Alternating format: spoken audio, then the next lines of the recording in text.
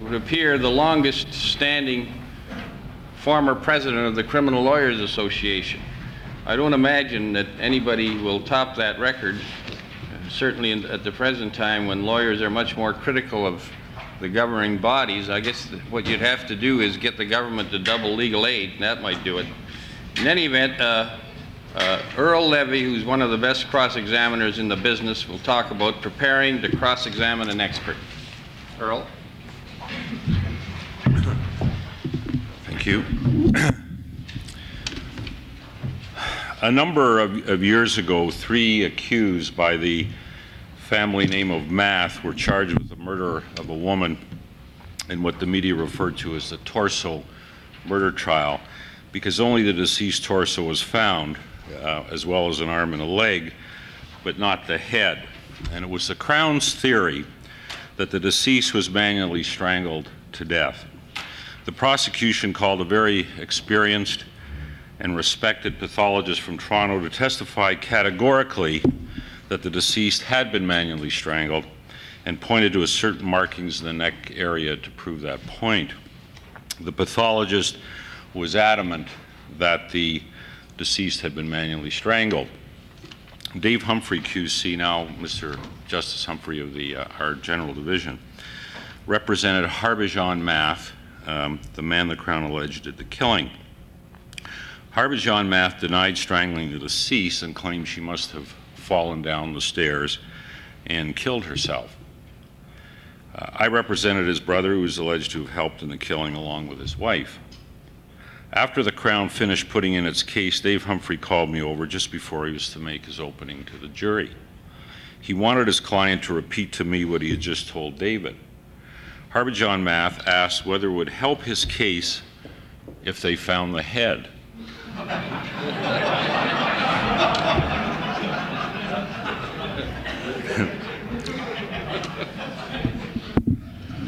We told him he had nothing to lose by telling where the head was located, given the evidence against him. The head might reveal a clue as to how the deceased met her death, if not the way the prosecution had alleged. Dave Humphrey opened to the jury when it was time to call the defense, telling it that we were going to adjourn for the day because his client was going to take the police to where the head was located. This was rather a different defense opening than is normally heard. The trial was approximately a year after death, and I must confess I never really thought they would find the head, and if they did, it would be only a skeleton revealing little or nothing. I was more than glad that I refused an invitation to join the search party that night. The next morning, upon entering the courtroom, I was confronted with a stack of photographs on my desk depicting the head of the deceased almost perfectly preserved. We soon learned that the head had been preserved because after Harbhajan Math cut it off, he had thrown it into a vat of oil and then placed it into a bag which was thrown into a river which subsequently froze. All of this kept the head mostly intact. And he had cut the body up because after the woman had died, rigor mortis set in. She stiffened up, and he could not fit her into his Volkswagen when he attempted to dispose of the body. Lo and behold, it was discovered that the jaw had been broken in 2 places. The tongue, as we learned from further expert testimony, was set loose as a result of these breaks, and the victim choked to death on her tongue. The deceased had not been manually strangled, as the expert so confidently testified. And I must tell you, though, that in the final analysis, this revelation did not help Harbhajan Math. He was convicted of murder, but no thanks to the expert.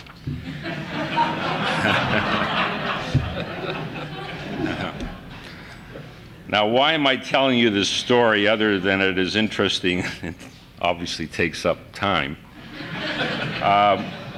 It shows you that no matter what the credentials of the expert may be, he or she can be wrong, and you as counsel should not be overawed by the expert.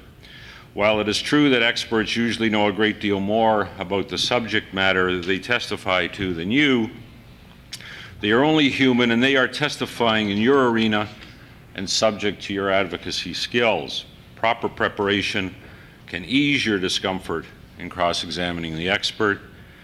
While it was perhaps only luck that impeached the pathologist in the math case, solid preparation for cross-examination of the expert, just like any important witness, may produce dividends. There's no need to be so worried about the expert that you choose only to dance around this type of witness, afraid to do no more than stick your tongue out here and there because you're fearful of a head-on attack. Hopefully over the rest of the lecture, this lecture, I can convince you of this. Now, I have to tell you, I was hoping when I looked out to the body of the registrants, I'd see mostly a criminal law bar here, but I don't. So but I do feel that what I'm about to say you can adapt to the civil context. Your purpose in cross-examining the expert is to obtain answers which will support your defense and/or neutralize or discredit incriminating evidence presented by the Crown. This may even include discrediting the expert witness. A thorough understanding of the subject matter is obviously required. This often means retaining your own expert to educate you and assist you in preparing your cross-examination. Your expert can refer you to authoritative texts and articles which you can read and from which you can cross-examine your opponent's experts. Often writings authored by your opponent's expert can potentially be used for impeachment purposes. Your expert may be able to provide you with information about your opponent's expert which you may be able to use in cross-examination, such as the way the expert responds to cross-examination, whether the expert has taken different positions on other occasions, and any other potential vulnerabilities of the witness. You, of course, have to assist your expert, providing him or her with relevant statements, transcripts of the preliminary hearing, reports, photographs, and access to the client when necessary. Exhibits filed at the preliminary hearing can be inspected by your expert, normally at, for example, here at the General Division Clerk's office. The Criminal Code provides for a court order to be obtained where you wish to have an exhibit tested by your experts. If the Crown Disclosure has not provided a copy of the expert's notes, write for disclosure of them. At the very least, ask to see the expert's notes when he or she is on the witness stand, for they may reveal valuable information which you do not have. What some counsel fail to realize, at least in the criminal context, is that you can often go directly to the Crown's expert to be educated. If you do, you may even be fortunate enough to receive information which will assist you in your cross-examination to the extent that you can save the expense of retaining your own expert. Often Crown experts are from the Center of Forensic Sciences. I have found without exception that these experts from the center will sit down and freely discuss their findings and answer your questions. Now, this may be because they are employed by a government facility supported by taxpayers' money. Also, pathologists and police identification officers are normally as cooperative. If an opposing expert refuses to talk to you, notwithstanding that there is no property in a witness, bring this fact out in cross-examination to show the witness's possible partisanship. If you do speak to the opposing expert, it would be best to have a witness with you, such as a student taking notes, to guard against any possible allegations involving witness tampering, or if the expert says something different on the witness stand than in your interview. If such were to occur, your witness will be able to testify on your behalf, lessening the necessity of you retiring from the case and becoming a witness. If you have retained an expert, ask the judge to exclude him or her from the order excluding witnesses so that your expert can hear the relevant testimony. This may be helpful in the formulation of your expert's opinion or in commenting on the opinion of the opposing expert, as well as advising you of additional lines of inquiry on cross-examination. At the very least, with your expert in the courtroom at counsel table, your opponent's expert will be careful not to make any exaggerated, rash, or untrue statements. The preliminary hearing is a very useful procedure in preparing to cross-examine the expert at trial. It is not common in my experience for the Crown to call its expert witnesses at the preliminary hearing. The reasons are that normally the expert is not required to obtain a committal. The expert is too busy with other matters and the expense can be saved. I would suggest that in most cases you request the Crown to have its expert at the preliminary hearing, advising the Crown that you will call the expert if the Crown does not subpoena the expert if the Crown will not make the expert available. Now, the reason I say it is important to have the expert testify at the preliminary hearing is that their testimony can be crucial at trial. Their reports often do not tell the whole story that will emerge through the Crown's questions in chief at trial and your cross-examination. Their testimony under oath reflected in the transcript of the preliminary hearing will be helpful to your own expert and in your preparation for cross-examination at trial. By testing the expert's credentials at the preliminary hearing, you can decide whether or not you wish to challenge his or her expert come the trial. You will ask the expert what writings they consider authoritative on the subject or what specifically he or she has written on the topic. Between the time of the preliminary hearing and the trial, you can read those texts or papers to ascertain if there is anything there for impeachment purposes or to support your case at the trial stage. The rule, is repeated in Regina versus Marquardt, is that counsel cannot cross-examine the expert on a text unless he or she admits familiarity with the text and considers it authoritative. If the witness acknowledges the authority of the work, then counsel can read from it, and to the extent the parts read are confirmed, they become evidence. If the expert does not admit to knowing about the text, it may affect the weight of his or her opinion in the eyes of the jurors, especially if the witness keeps refusing to admit knowledge of other writings brought to his or her attention. The cross-examiner, of course, could have his or her own expert testify that any knowledgeable person in the field would be familiar with the writings on which the opponent's expert has been cross-examined. Inquire of the expert at the preliminary hearing what other experts in the field have the witnesses respect, and if there are any experts who may even be more qualified than the witness, you may wish to retain one of those experts for trial. I would also suggest that you inquire about a potential for the expert's bias at the preliminary hearing stage, such as payment for services and how often the expert has testified for either side. This trial run may influence your decision whether or not you pursue the matter at trial, and I'll speak more about this later. At the preliminary hearing stage, you can ascertain the thoroughness and completeness of the expert's interviews or testing procedures, potentially laying the groundwork for fruitful cross-examination at trial, particularly if your opponent's expert has not been as thorough as your own in coming to his or her conclusions. You want to be careful, however, not to show at the preliminary hearing stage that the opponent's expert did not do all he or she should have done in reaching a conclusion, because the witness may rectify his or her omissions or mistakes before the trial. At the very least, you will learn from the preliminary hearing stage what questions not to ask at trial or what future investigations and preparations you should do for trial. At the preliminary hearing stage, you can afford to take some chances with your questions that you would not want to take at trial, hoping that something can be gained.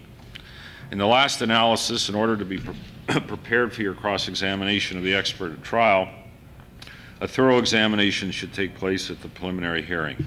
Use this procedure as a testing ground to determine the reliability of your opponent's case, to define more clearly the issues, to obtain discovery of evidence not already known, and to tie the experts to their answers so that if they change those answers at trial, you can impeach them with the transcript of their evidence. Prepare to deal with the qualification of your opponent's expert. When an expert is called to give an opinion, counsel must first establish that witness's expertise to give such an opinion, and you've heard a fair amount about that earlier. Opposing counsel may cross-examine on that issue before the witness is qualified by the judge. It would be a rare occasion, indeed, when you would be able to show that an expert is not qualified to give his or her opinion. If you are satisfied that this is the case, save any cross-examination going to the expert's qualification until you cross-examine at large. You may even wish to admit to the expert's qualifications at the outset in the hope that your opponent will not go into full detail of those credentials. Opposing counsel, if wise, will thank you but continue to bring out the witness's credentials not only to make the witness's conclusions sound more impressive to the trier of fact, but to make a record for the Court of Appeal if needed. Object if your opponent wishes to file his or her expert's qualifications in a jury trial, particularly if they are better than your experts,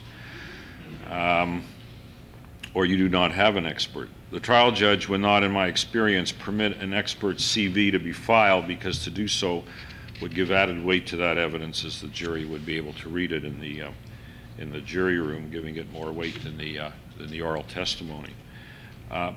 There would not be such a problem where the trial was before a judge alone, because the trial judge would be making notes of the expert's qualifications in any event. No doubt the trial judge would appreciate the saving of energy writing out the witness's CV if it was to be filed as an exhibit. In preparing to cross-examine the expert on his or her qualifications, you should be thinking about isolating those parts of the expert's qualifications which turn out to be irrelevant. For example, if the expert testified to an impressive list of irrelevant writings, ask how those authorships help the witness come to his or her conclusions. If the witness's expertise is based more on his or her academic credentials than practical experience, you will want that brought home to the jury. You may have the opportunity to compare directly the expert's qualifications with your own experts. Your expert can help you here, as for example, by identifying various medical societies that your opponent's expert belongs to only require an application to join, whilst your expert is a member of certain medical groups in which membership must be earned by special training. Where possible, use the opponent's expert to trumpet the expertise of your own expert. If the former knows anything about your expert's qualifications, he or she will no doubt agree that your expert is well qualified in the area, and may, where the facts warrant, agree that your expert is even more qualified than the witness. It would be a delicious thing if you could put to your opponent's expert that there are a number of experts in the field that have more knowledge about the topic than he or she, and name your expert as one of them. Prepare to inquire about any possible bias of your opponent's expert. It would obviously be helpful if you could show that your opponent's expert has a bias. As indicated earlier, the best place to begin asking these questions is at the preliminary hearing to determine if the matter is worth pursuing at the trial stage. An obvious line of inquiry is whether the expert is being paid for his or her services, and if so, how much. No doubt the jury will expect the expert to be paid for his or her services, but if the amount is excessive, the jury may feel it was purchased testimony influenced by the amount of the fee. This approach is not helpful, however, if you're paying for your own expert. If the expert comes from out of the country to testify at great expense, you may wish to inquire about this fact, wondering why an expert could not be found in this jurisdiction. Was it because your opponent could not find anyone in this jurisdiction to support his or her position? You may also wish to inquire how often the expert has testified for the prosecution or defense. If the expert has predominantly testified for one side only, he or she may be shown to have a bias. Often the Crown's experts come from the Center of Forensic Sciences. In criminal matters, these experts are not paid for their services, and when they give their evidence, they generally appear to be impartial.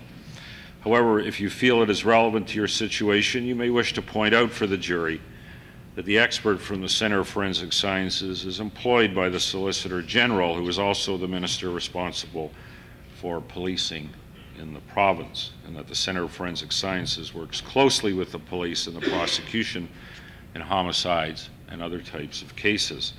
However, the Crown may counter this tactic by eliciting from the witness that defense lawyers are entitled to use the Center's services free of charge for their clients.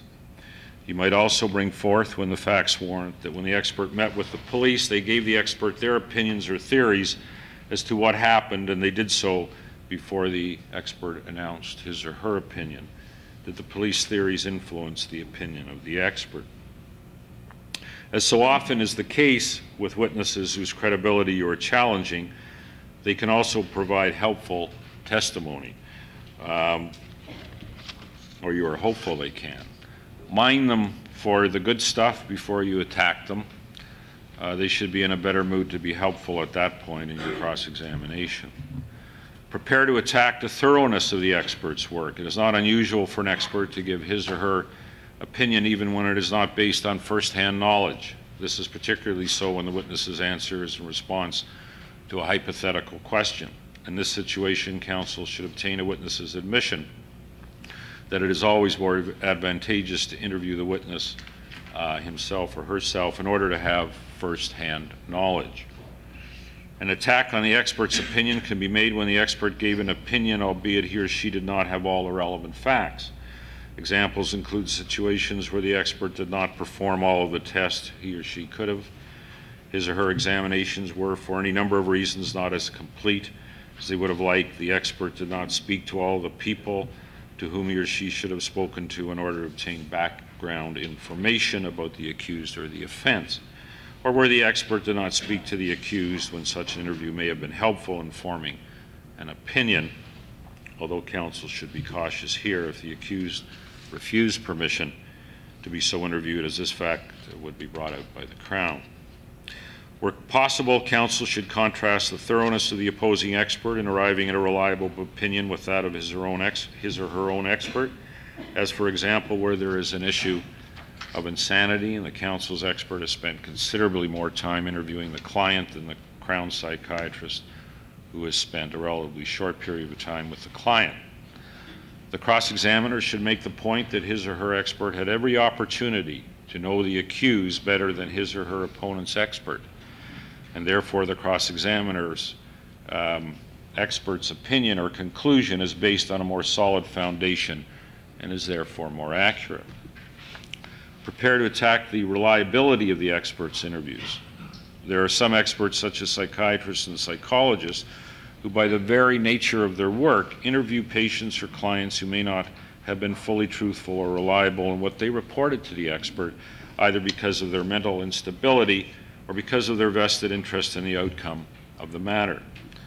The cross-examiner, often the Crown attorney in such cases, should point out the unreliability of such interviews, or at least make the point that the expert's opinion is based on the truthfulness and reliability of what he or she was told, and that if the patient or client was untruthful, the expert's opinion would change. I am a believer in the trier of fact, whether it be the judge alone or a jury, being made aware of the defense's position as soon as possible during your case, or during the Crown's case, excuse me. I do not want my opponent's case standing alone, entrenched in the minds of the trier of fact, without my client's side of the story being thought about until I call a defense, by which time it may be too late. The way to do this is to put your case to the Crown's witnesses in cross-examination when the opportunity presents itself. Repeating your client's position as often as possible can only help, unless it is, of course, a weak position. Now, there are different ways to put your case in cross-examination, and the preparation of your questions is most important here. With the expert, the opportunity can present itself by way of the hypothetical question, a device the law has developed to permit an expert to give his or her opinion based on a hypothetical question containing facts of which the expert is not aware firsthand, or which are not the subject of a consensus by both sides. For the opinion to contain any validity, the hypothetical facts referred to have to eventually appear somewhere in the evidence, I would think. And you, on cross-examination, should be prepared to repeat the hypothetical, but include those different facts upon which you rely and attempt to lead the expert into giving a conclusion favorable to your client. Outside the hypothetical, there is nothing to prevent you from putting your case to the expert, as, for example, inviting the witness to agree with the propositions and methods which form the basis of your expert's opinion. If there are versions in the evidence which are different from what the expert received from his or her side, they should be brought to the witness's attention. He or she should then be asked if his or her opinion would change in light of this other version, and if so, try and lead the expert to a conclusion favorable to your side. It goes without saying that it would be helpful to lead the expert to admitting that there is another possibility or even probability that he or she cannot exclude or say is wrong. In preparing for your cross-examination, perhaps with help from your own expert, you may be able to put forth another explanation from the same set of facts which will neutralize or even change the opinion of the expert. At the very least, obtain from the witness the admission that in his or her field of expertise, legitimate differences of opinion occur between qualified experts in order to leave the impression that the witness's opinion is just that, an opinion, not carved in stone. Experts are usually experienced witnesses who have been cross-examined many times by experienced counsel. They probably know many of the questions you will ask before you even ask them. They are very comfortable in the witness box and most often have an air of credibility. It is important that you not depart from one of the golden rules of cross-examination, controlling the witness. If you lose control of the expert, allowing the witness to go where he or she wants to go and not where you want the witness to go, you may find yourself in rough waters you may never get out of. When preparing to cross-examine the expert, prepare leading questions. Don't ask open-ended questions. If it becomes necessary to coax or impeach the witness, you will have at the ready properly reference the expert's report and his or her evidence at the preliminary hearing, relevant photographs, and any other material that is helpful. In preparing your cross-examination of the expert, be mindful of the rules of evidence which relate to the admissibility of expert testimony, particularly given the conditions precedent for admissibility set out by the Supreme Court of Canada in Regina versus Mohan, which has already been discussed. If you have any doubts about the admissibility of such evidence, then I would suggest you request a voir dire on the issue, as for example, where you have an expert advancing a novel scientific theory or technique, and your position is that the theory or technique has not attracted widespread acceptance within the relevant scientific community. Such evidence may not be admissible as a result of Mohan. Your preparation for cross-examination should therefore be geared toward the voir dire, which would not necessarily be the same as your cross-examination before the jury. However, even if you're unsuccessful in keeping the evidence out, you may wish to repeat the cross-examination on the issue before the jury if the weight of the evidence is a factor. The opportunity you had to cross-examine the witness on the voir dire will no doubt influence you on how to approach the expert in cross-examination before the jury. Well, ladies and gentlemen, that concludes my remarks, except to hearken back to the torso case I referred to at the outset. It reminds me of those famous words from the poem If, penned by Rudyard Kipling. The quote, if you can keep your head when all amongst you are losing theirs, etc., etc. Rather helpful thought when cross-examining the expert. Thank you.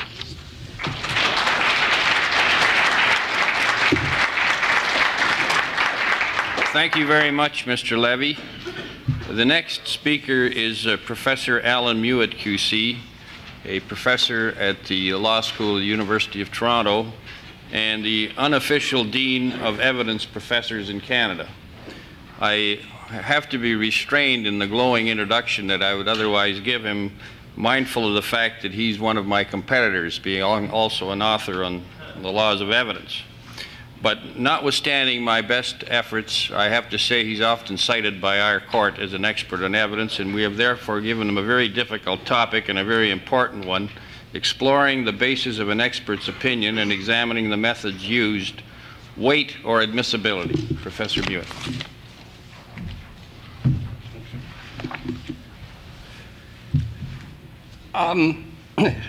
I'd like to spend my half hour sort of going through some of the points I make in this paper, not necessarily in the order I make them, but I've made them, but hoping to clear up one or two things.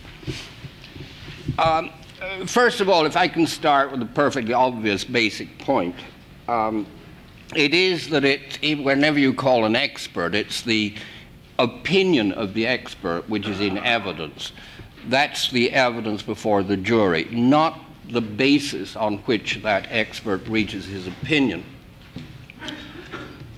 But for the opinion to be admissible, of course, it has to be based on facts which are proven in evidence, and those facts, of course, will have to be relevant to an issue or within the limits are relevant to the credibility of a witness. So the result of that is that if there is no admissible factual basis for the opinion, then the opinion itself is irrelevant and the opinion itself is inadmissible. Some jurisdictions, England for example, require that the factual bases for an opinion be proven first before the opinion evidence becomes admissible. Other jurisdictions are slightly less draconian and only require that there is a stipulation that those basic facts will be proved. Canada, I think, hasn't adopted either of those positions. The position in Canada seems to be that the opinion evidence is admissible at the beginning, initially, whether or not those facts have been proved and whether or not those basic facts will be proved. But if at the end of the case there is no evidence to support those basic facts, then the opinion will be entitled to no weight. I share Mr. Justice Sopinka's view that conceptually that's very difficult to accept. You can't, it seems to me, have a situation where evidence is admissible but entitled to no weight, because if it's entitled to no weight because it's irrelevant, then it must be inadmissible. I think myself, though it hasn't been articulated in the Supreme Court, that really our rule is that opinion evidence is conditionally admissible. It's conditionally admissible, and the condition is that at the end of the case, there are facts proved which will make that opinion evidence relevant. If at the end of the case there are no facts to support that opinion, then it is retroactively, if you like, inadmissible. If there are facts which support it, then whether the jury finds those facts or not will control how they use the opinion evidence. I don't think there's anything novel about that. There are other areas of law where we have this concept of conditional admissibility. We do it, for example, in the case of the so-called co-conspirators exception to the hearsay rule, where statements made by one conspirator are admissible against the other conspirator, but only if the jury finds that there is evidence which would support a conspiracy in the first place. If there isn't, then those statements retroactively become inadmissible against that co-conspirator. So I think whatever language is used, what we're really saying is opinion evidence is conditionally admissible upon facts being proved which support that opinion. Well, this gives rise to the first question, and that is, well, what has to be proved as a basis for that opinion? I think the answer is that it's the basis for the opinion that has to be proved, not the basis for the expertise. And unfortunately, I think some of our courts get these two concepts mixed up. I'm not sure whether it's helpful, but the English use the expression primary facts and secondary facts. Primary facts are those facts which have to be proved in evidence upon which the expert brings his expertise to bear. Secondary facts are those facts that go to make up his expertise. what makes him an expert are secondary facts, not primary facts. Now, there's a good illustration of that. It's the English case of Abaddon, which I mention on page 6. It's fortunate, it's a fairly straightforward and an easy case. The accused is charged with breaking and entering a shop storefront. And some glass fragments were found in his trouser pant leg.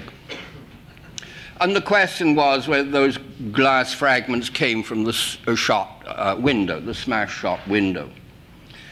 The Crown called an expert in glass, whatever they're called, to testify that in his opinion those fragments probably came from the shop window.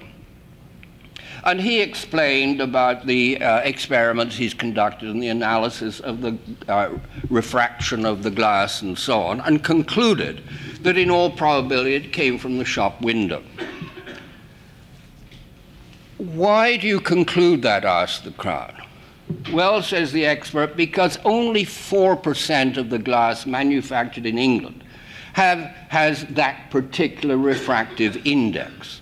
Therefore, it's overwhelmingly probable that the glass fragments came from the window. Okay, how do you know that only 4% of the glass manufactured in England has that particular refractive index?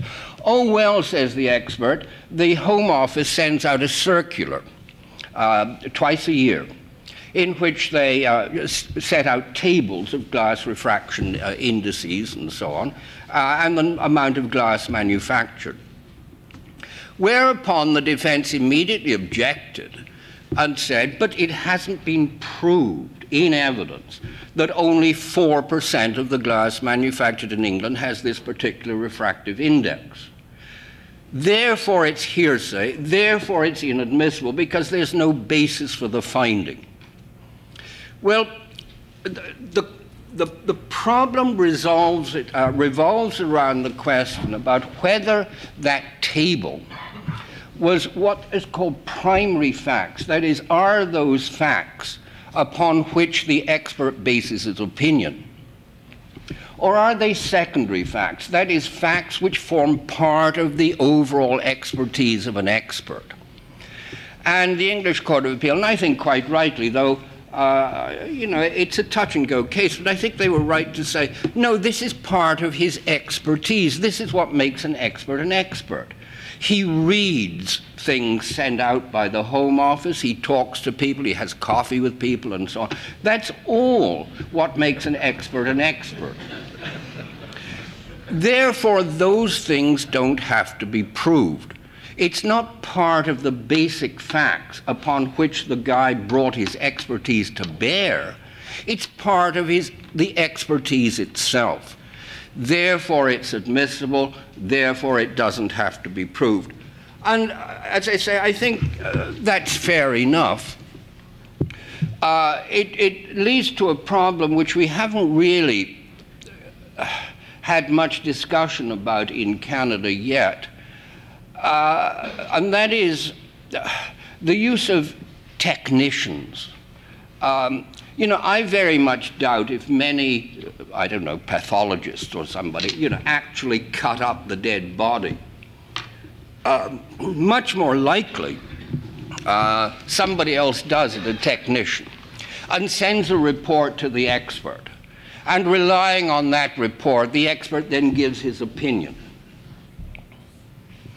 Well, one can argue, of course, that that is inadmissible hearsay. That is, that if an expert relies upon information provided to him, that is, on data, which somebody else gives him, then that expert is relying on facts which are not admissible. It's going to be an increasing field because more and more, of course, we're using computers, more and more we're using technicians, diagnosticians. They provide information to the expert, and the expert then formulates his opinion. Do those facts have to be proved. In other words, do you have to call the technician to say he was the one that removed the liver or the spleen or whatever it is and handed it over? Do you have to call the actual technician who performed the blood test and so on, rather than the so-called expert who then analyzes the results of the technician's work? Well, I think those are part of primary facts. I think they have to be proved. They should be proved. But I think, I mean, I'm not sure. I say this with some hesitation, but I think in Canada, the problem is resolved because I think those technicians' reports, or computers' reports, or whatever you might call them, are admissible as admissible hearsay evidence. I mean, I think to me they're either under the business records exception under either the Canada Evidence Act or the Ontario Evidence Act, or I think under the expanded hearsay, the Kahn-Smith type of situation. So, I mean, one of these days, people are going to object to the admission of these, but I think there is an answer. And the answer is, well, yes, it is hearsay, but it's admissible hearsay and is therefore admissible. The second point that arises from this is that the factual basis for the opinion is not only admissible going to whether the opinion is admitted or admissible or not, but it's also admissible to go to the weight which you give the opinion of the expert.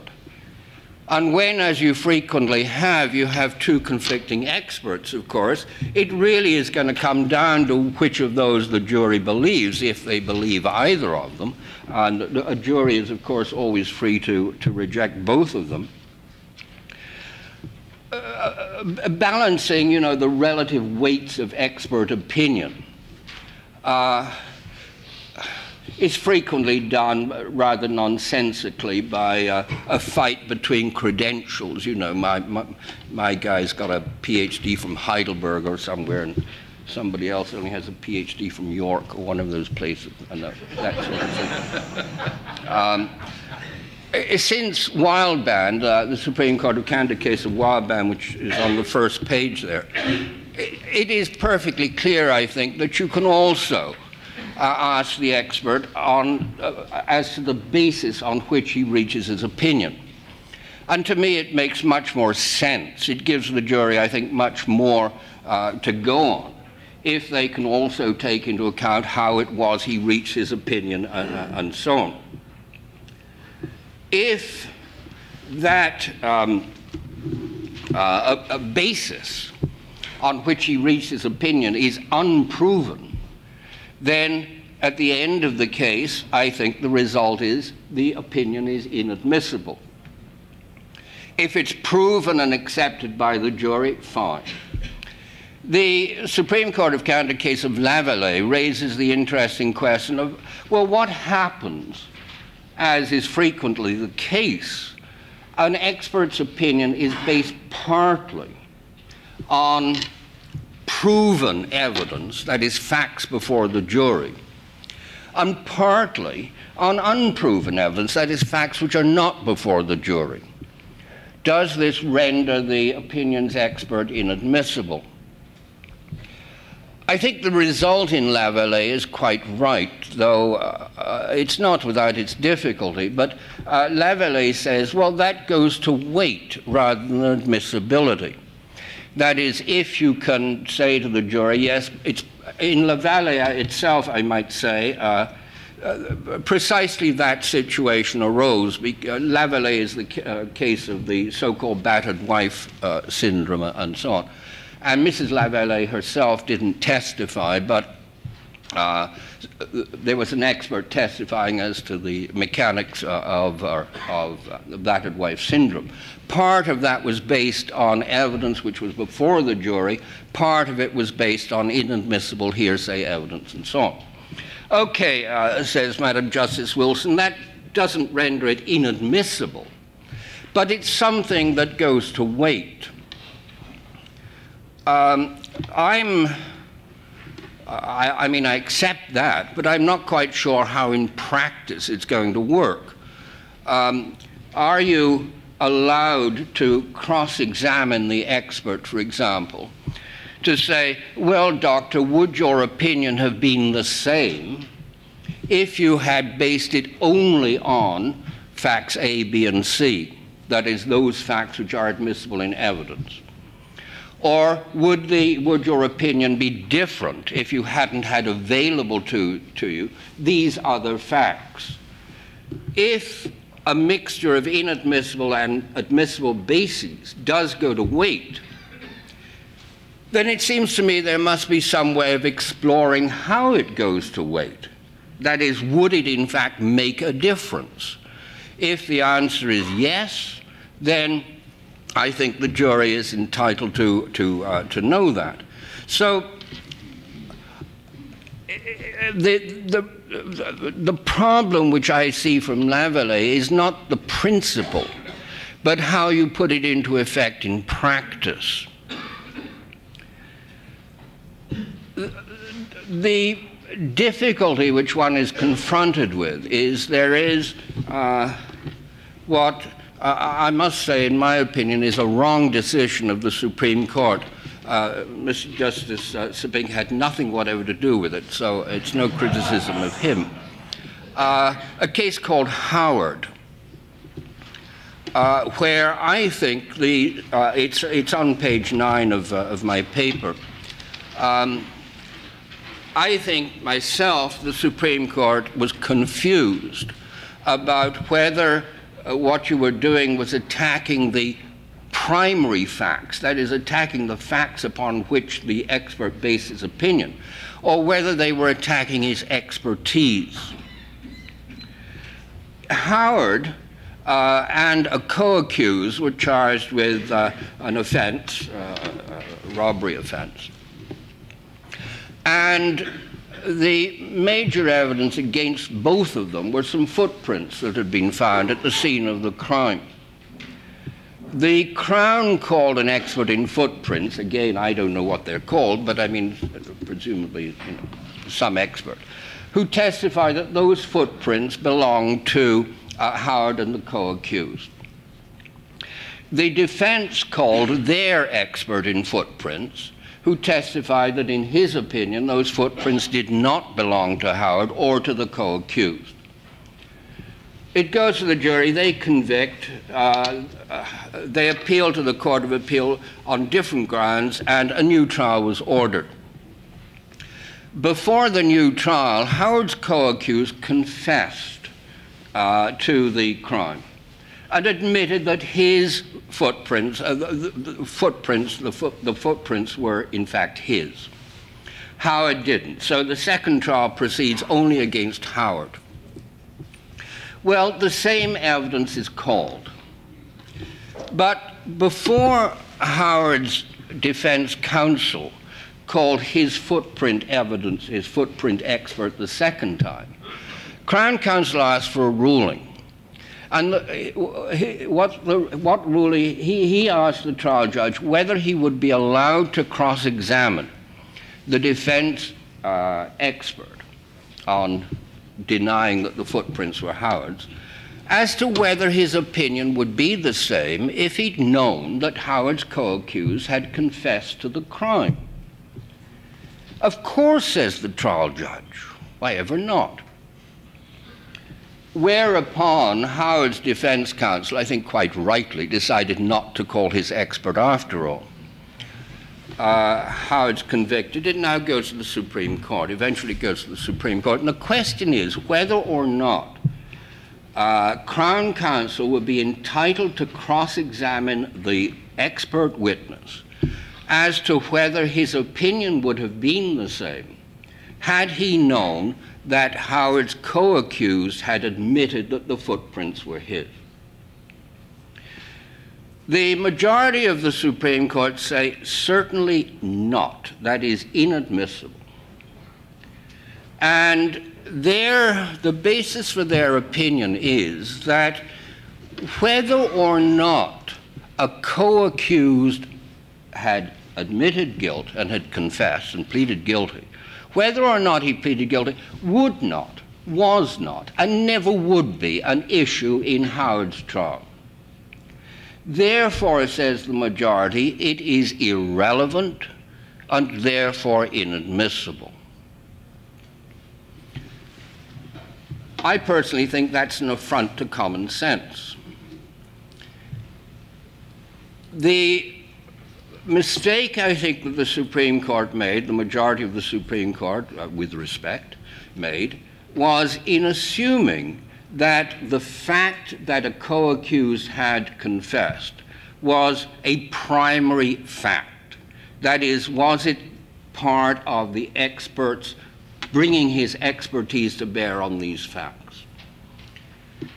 Madam Justice Leroux-Dubé dissented.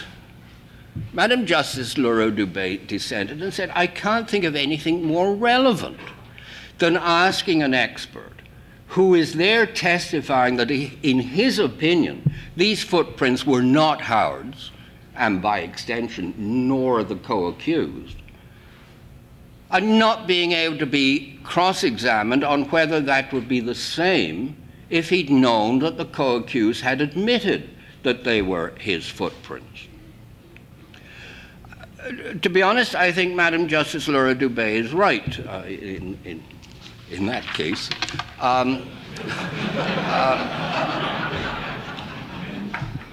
What you're trying to do is not attack the basis, that is the factual basis. What you're trying to do is say, this isn't much of an expert. In other words, you're attacking his expertise.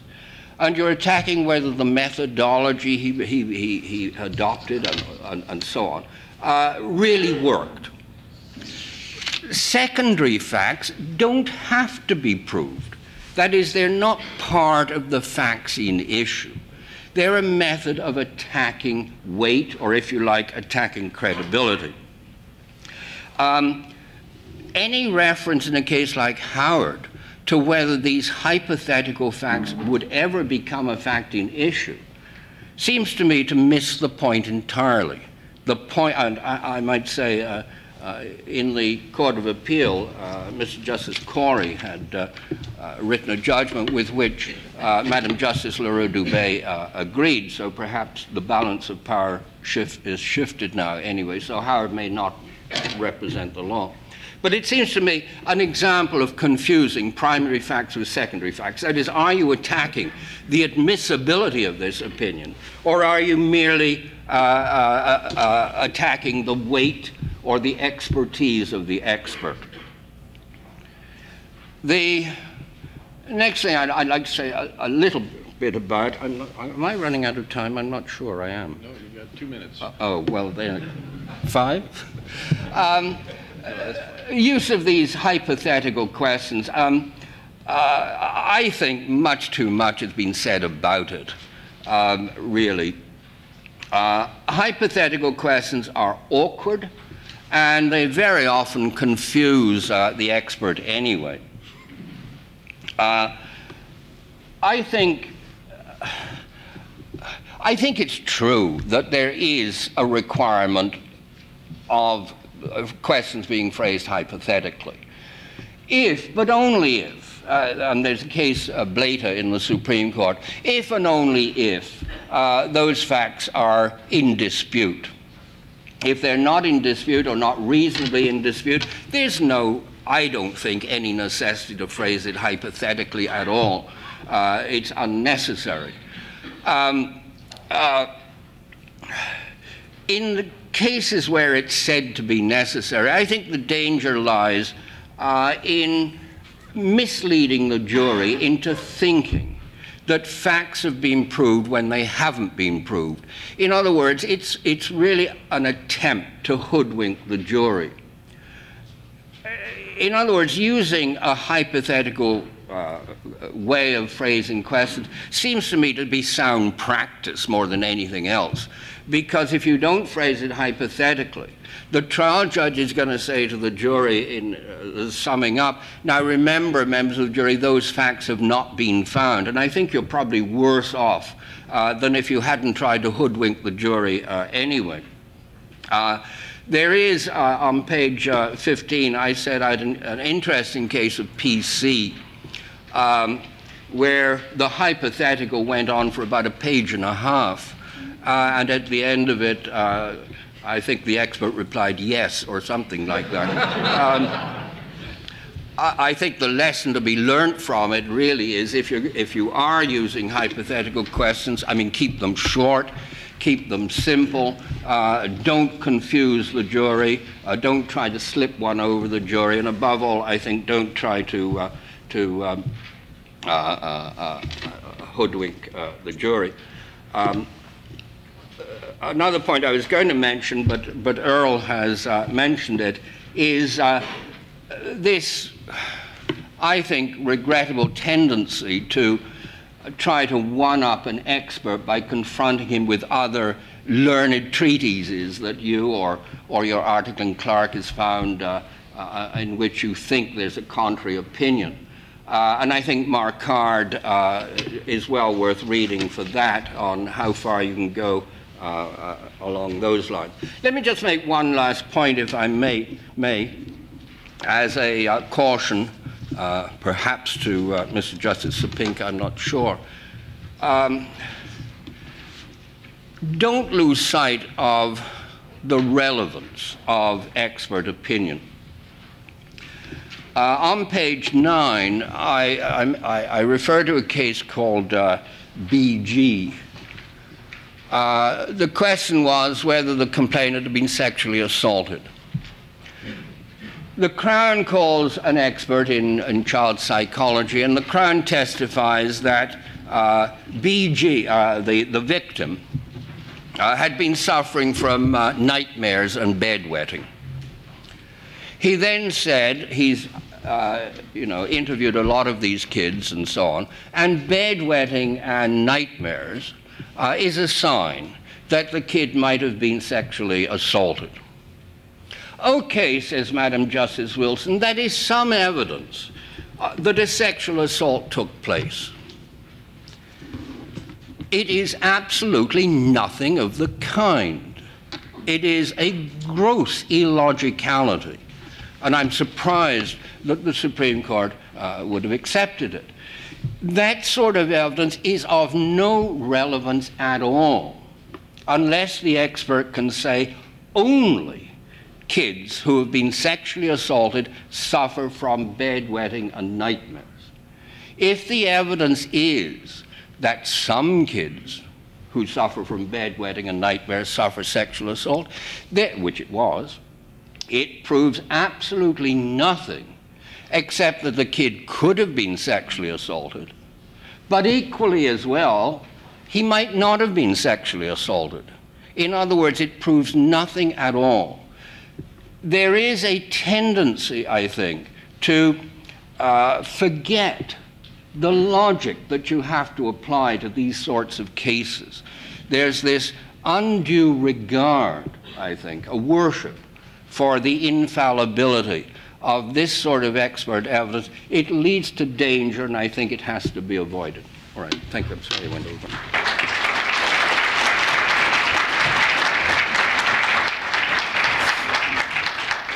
Well, thank you very much, Professor Mewett, for that very informative talk on a very difficult subject which has not as yet been settled, and I certainly will take back to my colleagues your message about Howard and also that we can sometimes now recognize an expert on the amount of coffee that has been drunk. Now, we will now have our panel. I wonder if the panelists would come up, and we'll get started on the panel.